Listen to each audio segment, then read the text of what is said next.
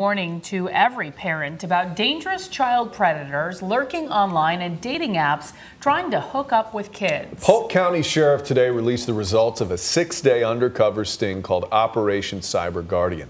They arrested 13 men. News 6 investigator Adriana Ivashinsky joins us now. So, Adriana, some of these men are repeat offenders. Yes, 2 of the 13 men pictured here have been charged before for sex crimes with kids, and one of them was out on bond awaiting trial. Now, don't think for a second that these folks, once they make bond, are going to behave.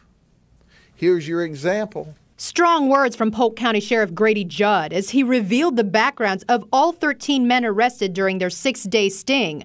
But the arrest of 24-year-old Justin Brandon Kennard of Lake Mary definitely caught our attention. He was busted in a similar sting just last year in Seminole County. He lives in this gated community in Lake Mary, and his arrest report reveals he traveled to the Sanford Garden Club in November of last year, thinking he was meeting a 14-year-old girl he met on a dating app for sex, but he was actually talking to an undercover cop.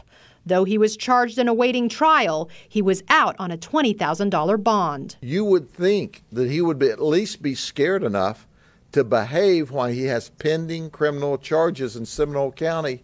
Sheriff Judd says Kennard won't be leaving his jail anytime soon, but we checked and 2 of the 13 men arrested have already posted bond. Some of the other men arrested include one who admitted being HIV positive, a former military police officer who had already served time for sex crimes with kids, and one who brought an iPhone 8 Plus to try to reward the teen girl he thought he was meeting for sex.